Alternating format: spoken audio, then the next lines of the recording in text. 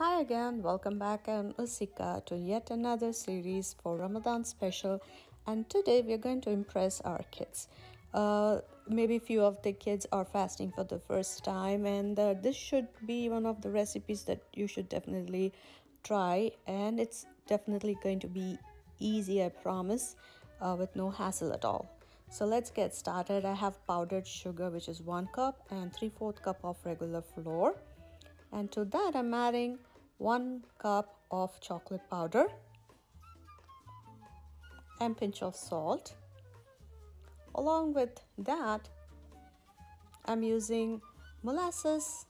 If you can find molasses, you can skip totally adding it. It's not going to make a big change to the recipe. And about 1 tablespoon of vanilla essence. And I like the brand in Trader Joe's. It's alcohol free. And along with that, here comes the condensed milk. Make sure it is sweetened condensed milk and 1 egg yolk. To that, we are going to add about 1 stick of butter, which is unsalted. That should be around 8 tablespoons of unsalted butter. The powdered sugar is 1 cup, and the flour is 3/4 cup. And this is totally optional. I'm using chocolate chips today, and if you don't want to add chocolate chip into your brownies, you can just totally eliminate this. So these are the ingredients, and let's get started with making this. And I'm not going to have the food process. I'm just going to cook this entire thing in one pot. So that's why I said it's an easy recipe, and you're going to definitely make this over and over again. So in a pot with the handle, so it's easy for you to lift it up, I'm going to melt the butter. Make sure the temperature of the stove is like medium low, because we want the water molecules to evaporate from the butter. So once the water molecules have started to evaporate, you'll see these bubbles, and then the milk molecules will settle down on the bottom, and they'll start to become slightly golden brown in color, and that's what we're looking for. Make sure the temperature is not very high. This is very crucial to this recipe, because we want the caramelized smell of the butter in our brownies. So if you can see close, it's slightly turning into golden brown, and that's exactly where we want. And now this is ready for us to add the cocoa powder and whisk in the cocoa powder. Make sure there are no lumps in forming along with the butter. And we're going to allow this to bubble for like 5 minutes, so the chocolate gets nicely slightly get toasted in the butter.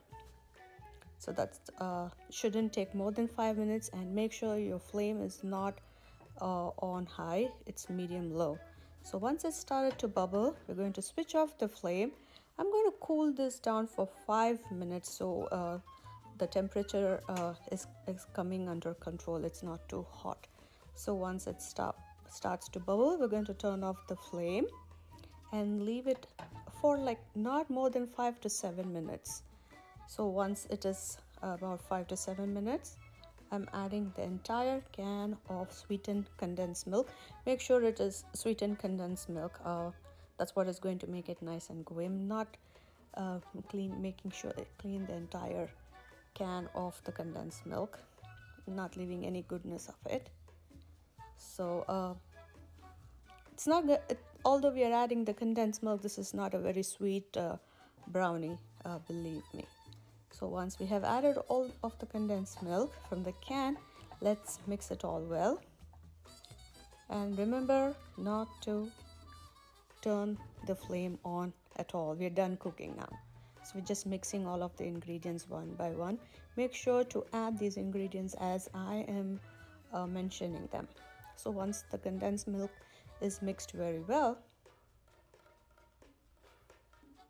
and like always, if you haven't subscribed to Usika, do like and subscribe to my channel, and do press the bell icon for the latest updates. And now we are adding the powdered sugar to this, and again mix well. At this point you might see some solids forming, that's nothing but the butter that is coming together. And don't worry about it. Once it is done baking, it's going to be perfectly fine. But make sure the sugar, powdered sugar, is completely mixed into this batter. Since we are making it in one pot, there are no many dishes to wash, and I have already set my temperature in the oven for 325 degrees. And do not bake for more than 20 minutes on a middle rack, because we want a nice gooey brownies or fudge brownies. So over baking will make it hard.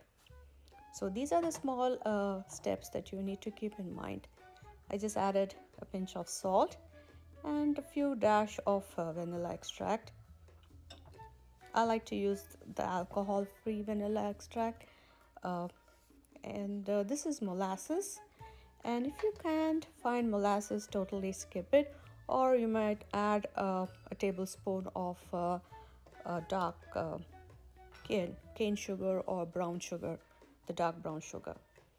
So otherwise you can just skip adding either one of it, the molasses or the brown sugar. It's not going to make a big change to the recipe.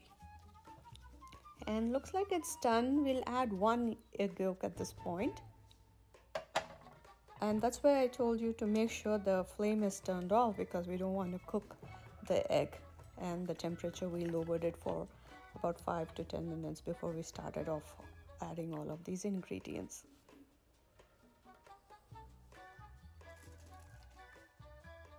And this step is totally optional. I'm adding 1 cup of chocolate chip, which I just dusted with a pinch of cocoa powder and a pinch of regular flour, so we don't have the chocolate chip settling down on the bottom. This is one of the tips that you might try while you're adding any chocolate chip to any of your baked goods like cookies or brownies or cakes. Just try out this step, like adding a bit of cocoa powder or flour. So now I have taken a square pan and I lined it with parchment paper, and I trimmed it in the edges of all the 4 sides, so it's easy for me to fix the paper onto the pan. I'm going to pour all of this goodness into the pan, and like I already mentioned, I have preheated my oven for 325, and it's ready to go into the oven for not more than 20 minutes. Make sure you take a toothpick and check it out. If it's coming sticky, not liquidy, then it's done. So here is our brownie or fudge brownie that is ready, and let me show how it is. Allow it to cool. Please allow it to cool before you start cutting, because I know it's quite tempting. And if you can see the layer, the skin that is formed on top of the brownie is because of we added the powdered sugar. That's why I mentioned powdered sugar. And let me show you cutting a piece of it. It's so delicious, rich, and believe me, it's not sweet at all, although we added condensed milk and powdered sugar. So this should be one of the treats that you might want to surprise your kids with, because it's a delicious chocolate fudge brownie. I promise your kids are going to love eating this, and you're going to make this over and over again, because it's super easy to make and no many pots for us to wash. And like always, if you haven't subscribed to Sika, do like and subscribe. And hope you're enjoying your Ramadan with your family and friends. And thanks for watching Wasika. Have a good day. And yes, I have shared a piece of music for you in the end for you to enjoy. Thank you. Bye-bye.